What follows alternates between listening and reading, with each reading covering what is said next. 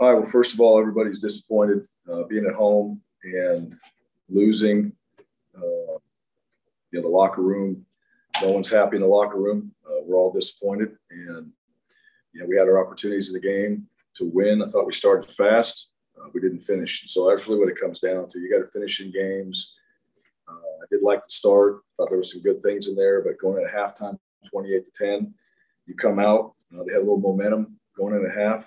And we needed to be able to continue what we did in the second half. In the first half, we didn't do that. They got momentum.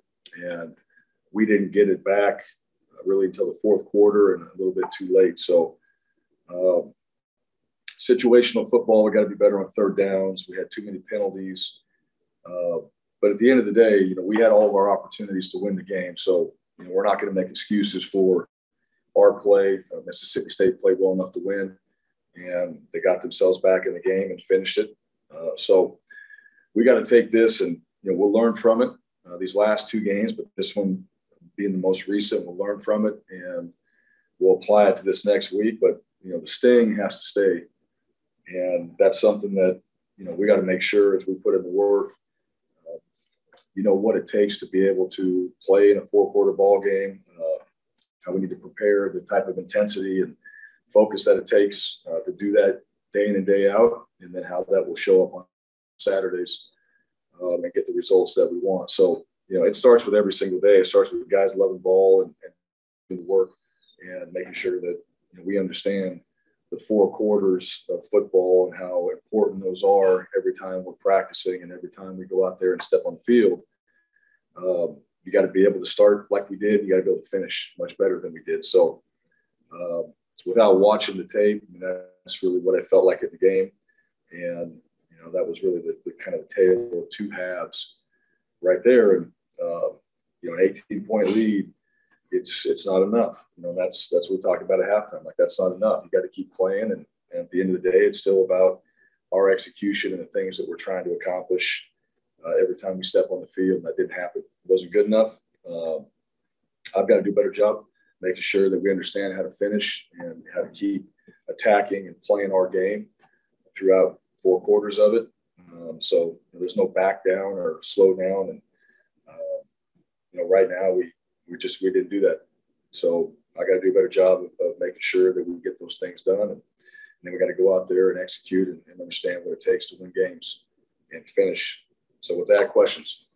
Brian Stokes. Brian, you talked about the difference between the two halves. With Will Rogers, he was 50% in the first half passing the ball. Then in the second half, he was, I think, 32 or 24 26 passing the ball for 271 yards.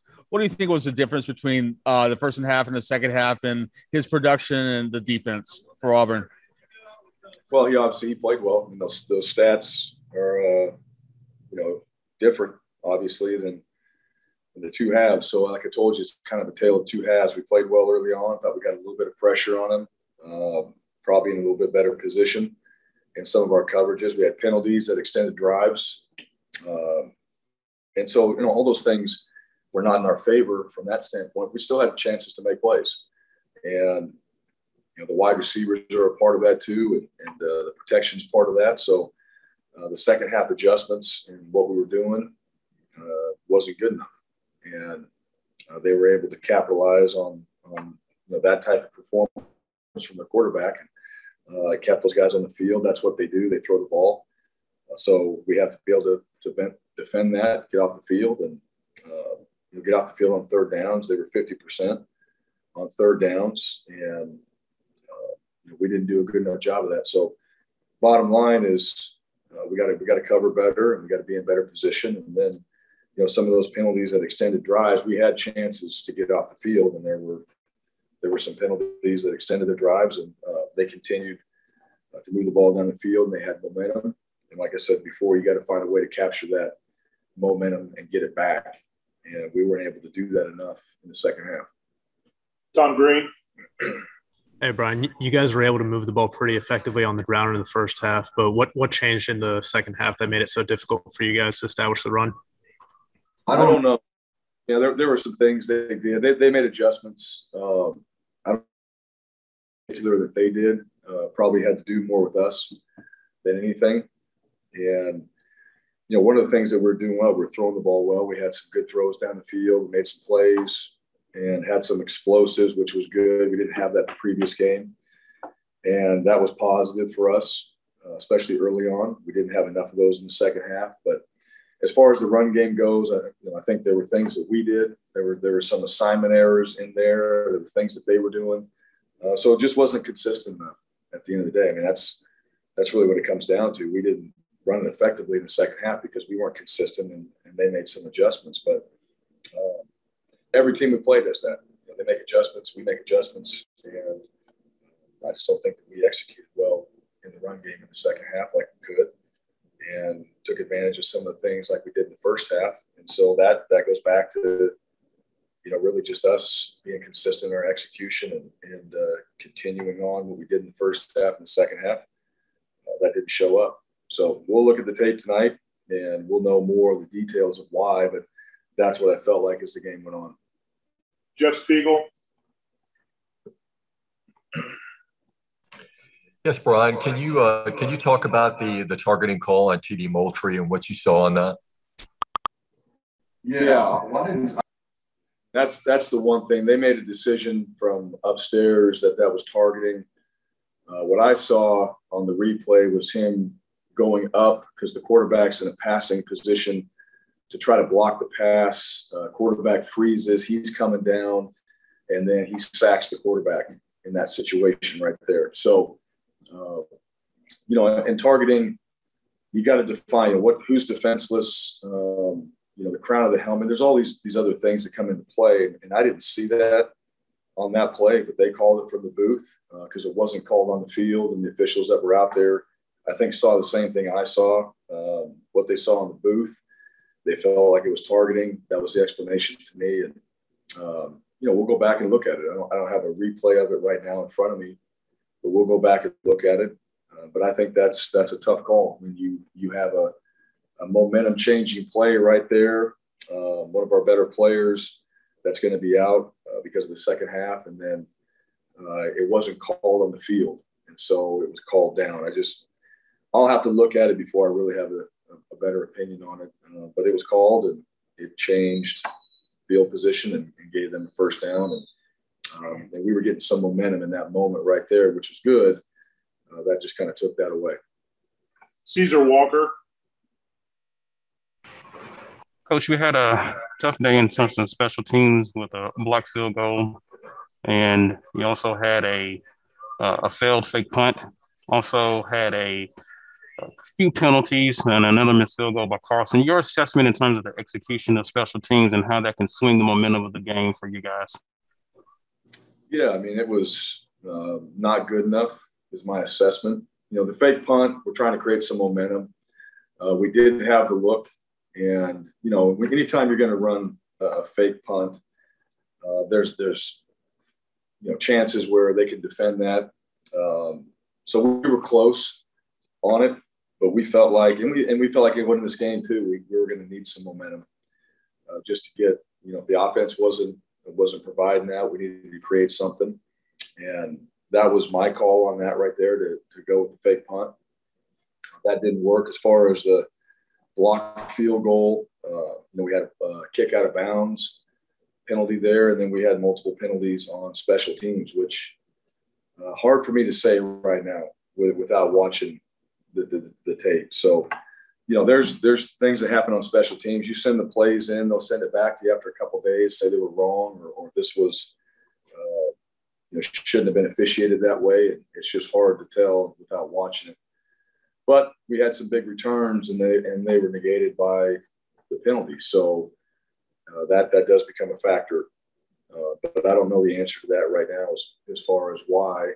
Did we actually have them? Were they called for whatever reasons? And, were they the right calls at that point? So, but special teams are, an opportunity for us to change the game. We really didn't do that. We didn't really have any plays in there that changed the game. We didn't really have anything in there that created the momentum that we needed. And so, we didn't create those like we think we should every single week. And, that's going to be the challenge again for us every single week is how do we make special teams in some way an opportunity for us to change the game. We didn't do that tonight. Mark Murphy. Yeah, could you talk about how much time Rodgers had back in the pocket to assess where those receivers are going to be? It seemed to be a big part of the comeback. Yeah, it did seem that way. I thought in the first half we got more pressure on him. At least we made a move from his alignment in the pocket there. So we got him off his spot a little bit more than we did in the second half. And I think their O-line did a good job making adjustments. I don't know why we didn't get as much pressure or why he felt more comfortable in the second half than he did the first half. I mean, just from looking at it from the sideline, it felt like, we weren't getting the kind of pressure that we had gotten early. And so, that's a factor. He is able to sit back there and they're running some ends and some different concepts where, you got to get in his face. You got to be able to move him a little bit. Otherwise, at some point, guys are going to open up, and that's what happened. We still need to cover, but that's what happened. And, I think that time in the pocket was a factor. Jordan Hill. And we've seen a few games now where in the second half, the offense hasn't been able to keep up what you guys were able to do in the first half. Can you kind of put your finger on anything that you've seen over these games where the second half's been an issue? Yeah, I mean, it comes back to execution. We don't we're not as consistent in the second half. Let me say that. I think we do some things early in the first half, and then we got to continue to keep attacking in the second half as aggressively, just playing and executing as we do in the first half. It doesn't seem like we do that in the second half. Now, I know the defenses make adjustments, but you also have a pretty good idea of what they might do. You still have quite a few plays left on your call sheet that are good going in the second half. And we didn't extend drives really. We didn't keep ourselves in the field or keep attacking like we did in the first half, which I thought, we came out and we were attacking the defense. We were making plays. We had some explosive plays, and that needed to continue in the second half. And so we didn't execute certain things like we know we're capable of. Some adjustments that they made, we had to figure how we're going to adjust to some of the concepts that we were using based off their adjustments. But at the end of the day, we still got to make plays. We got to execute like we did in the first half, and it's there because we saw it.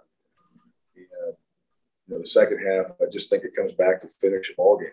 I think it comes back to finding ways to put teams away. You can't be satisfied with 28 points necessarily in the first half and just say, "Hey, we're good." You got to continue to keep attacking. You got to put as many points on the board as you can. That's the responsibility of the offense. And it's not okay to go out there and punt. And you want to have the mindset as an offensive player, you're trying to score every time you get the ball in our hands. And so it's a little bit of execution. I think it's mentality. It's keeping the kind of the pedal down and being aggressive, coming after the defense and the run game, the pass game, and guys playing hard and finishing through 4 quarters and just having that mentality and having that same attacking attitude for 4 quarters of football. Our last question today is from Tobias Wilborn.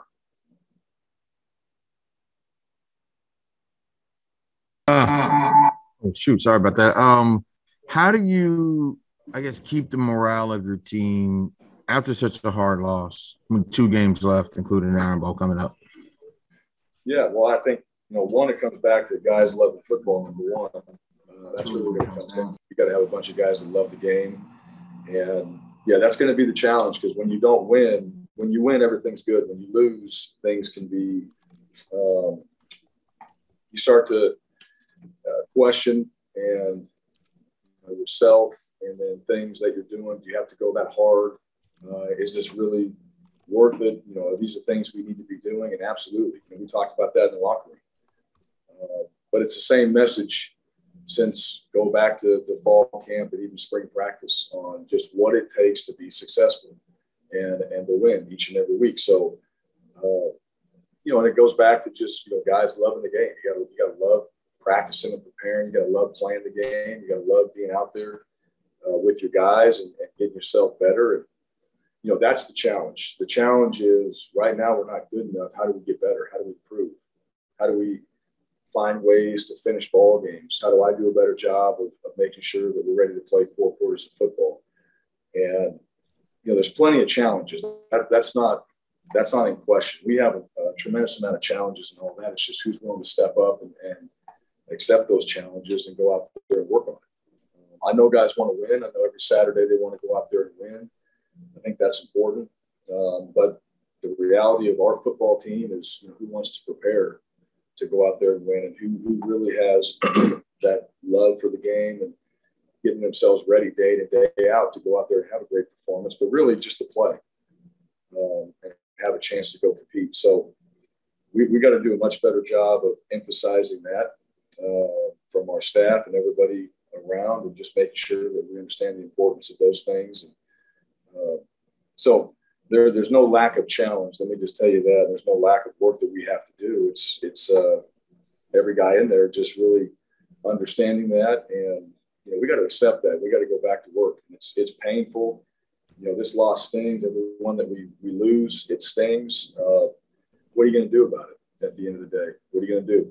How are you going to respond? Are you going to fold your tent and just not give the effort necessary and just kind of roll with all the excuses, or are you going to bow your neck a little bit and go get ready to play and have a great Sunday?